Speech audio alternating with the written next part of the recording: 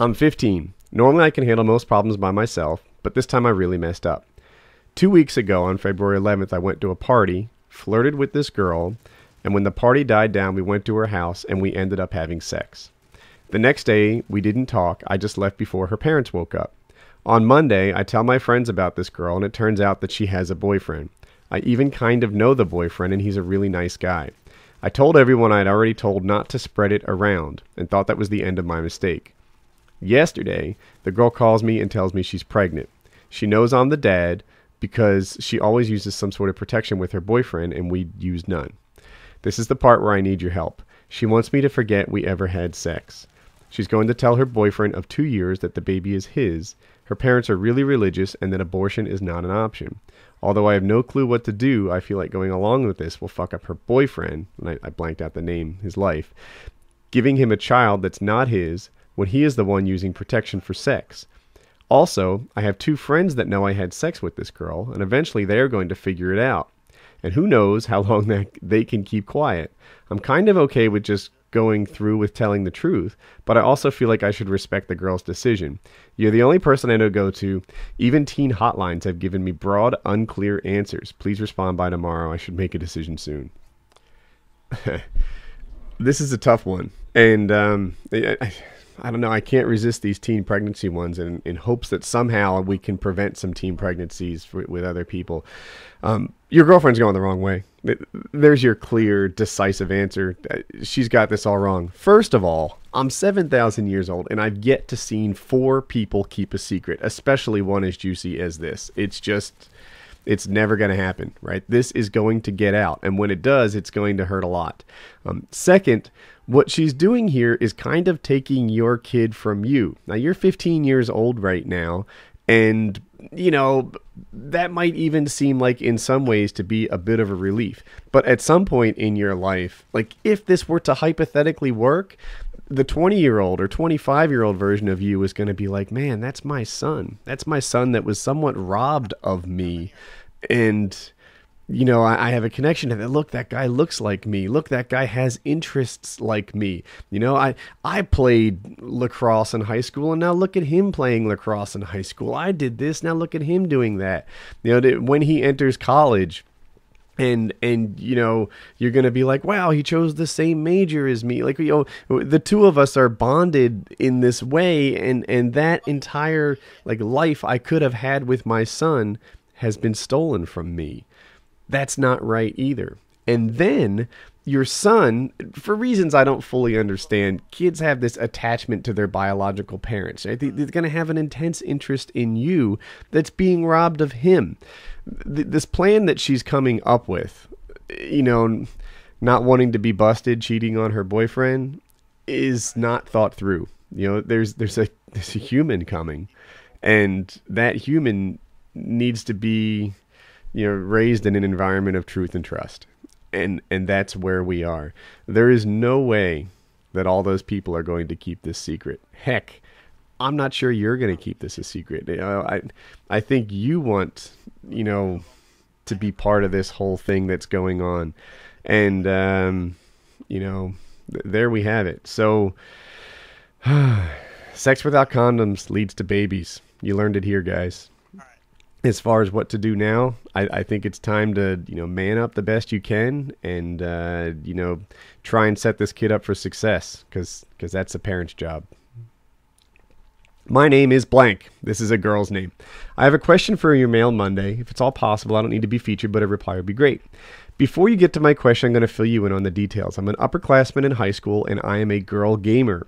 I have been for over 11 years. A couple years back, I met this amazing guy over Xbox Live, and surprisingly, we go to the same school, and we had several classes together without knowing. We eventually started dating, and we've been happy for almost a year. He's the reason that I know about you on YouTube. He watches you. That's why I blanked out her name. Well, I blank out all names. After we got to a certain point, we became sexually active, and since then, I feel more protective of him in a way. Not like crazy bitchy way like most guys think girls are, just a more, I don't even know how to describe it, just a subtle way. Anyway, I hate when other girls flirt with him knowing that he is with me, in every way now for the most part. I don't see the point of it. I know he would never cheat, and I don't know how to get past being jealous about these girls. I know I shouldn't be, seeing as how I have a lot of guy friends, but I don't want to seem like a stuck-up bitch that won't let him talk to other girls. I would like to know if you know how I should handle this situation. I'm sure that you I'm sure that you know that women tend to think about things more than they should and just don't let something go. And I know I keep thinking about things I could if I keep thinking about things like this, I could lose him. Please help. You know, like I know people who are just wired differently on this topic, right? I'm closer to you. I have a friend who by the way, has a beautiful wife, and he totally digs it when other people like make a move at her, right? He's confident that those two are a pair, that she's not a cheater, that everything is cool.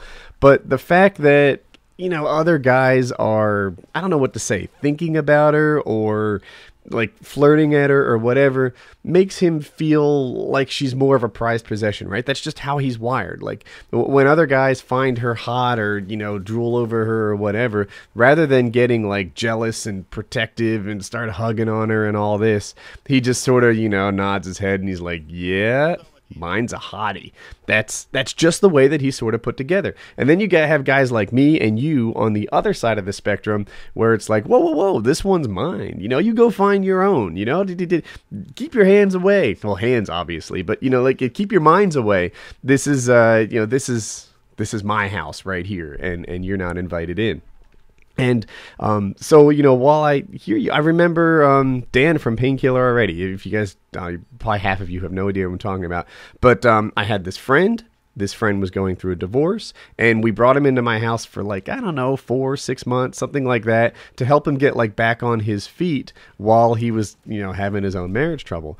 And while he was staying here, not that I didn't trust either one of them, but I swear, like there was a part of me that just got a little more huggy, a little more possessive, a little more like, you know, like, look, you're a good friend and I love you, man, and everything is cool, but I don't know. I just felt like I was marking my territory more frequently than I would when, you know, we don't have other guys staying at my house.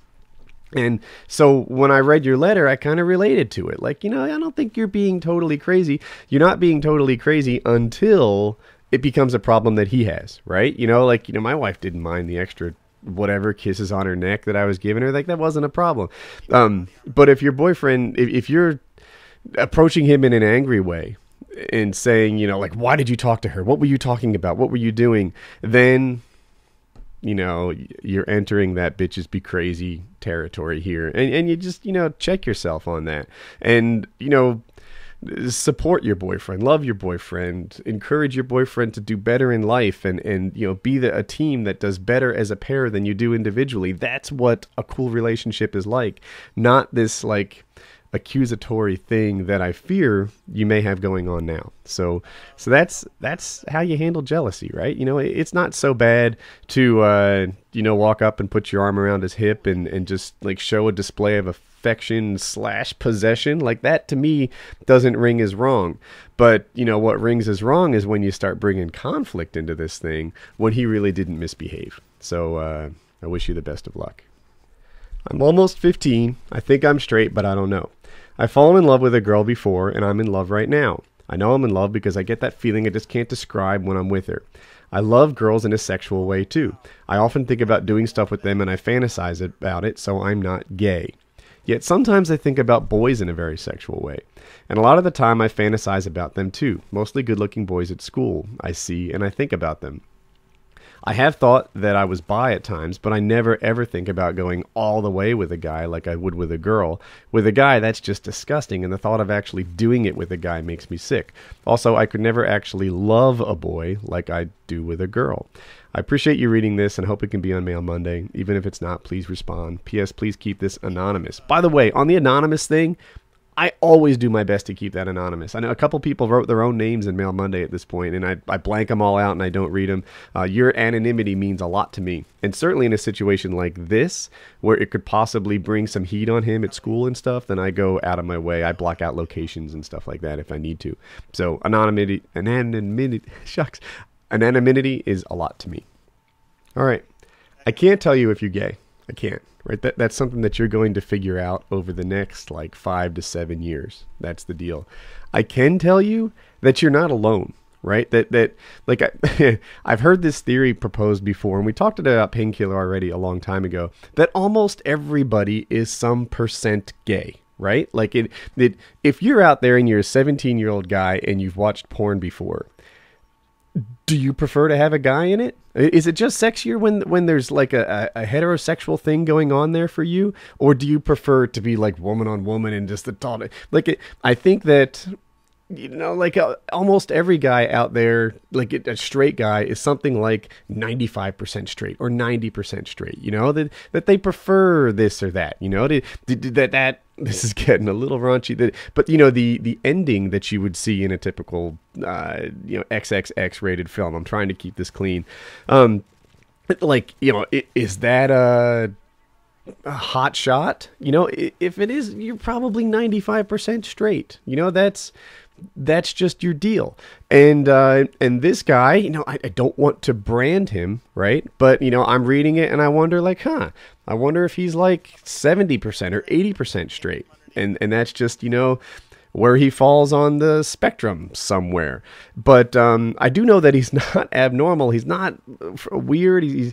He's all right. And you're going to see a lot of comments from people who, you know, completely you know, disavow the notion that they've like ever even looked at a guy and noticed whether he was attractive or not attractive. You're going to see guys, you know, like, oh, I've never even discovered that some guy had like, you know, a low body fat and, you know, observed that he was in good shape or something. Like, dude, you're okay. And, like, if you do turn out to be bi, because it's pretty clear that you like girls, if you do turn out to be bi, then that's okay too. My advice to you, advice I hate to give, is to keep it to yourself until college, right? Now, I think you said you were 15, and if this were to get out in high school, I think it would make your life tougher than it needs to be. And I hate telling guys to like deny who they are until, you know, they're older, because that's a pretty rough life to live as well.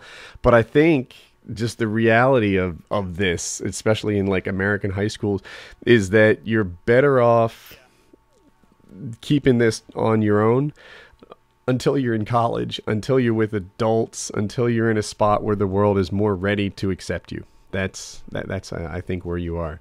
But you know, you have this question of sexual identity. My answer to you is that you are normal. You are somewhere on the spectrum of heterosexuality, and you will figure out exactly where you belong over time. But you know, you're all right with me, man. By the way, you'd be all right if you were gay. But I don't want you to have too much stress over this, because I think that the things going on in your mind actually go on in a lot of people's minds. They're just not discussing it. And that's this week's Mail Monday. So that was Mail Monday Part 2. If you enjoyed this, you can click on subscribe in the top right, or like, or do whatever you want. 2 videos you may have missed. The top one is my surfing mancation montage, where I also put a little effort into the camera work. You can see, you know, one of my other interests. And the bottom one is Mail Monday Part 1, which is up this same day, but the video was so long as a combined effort that I had to split it into 2. So I hope you guys like the stuff, and have a good day.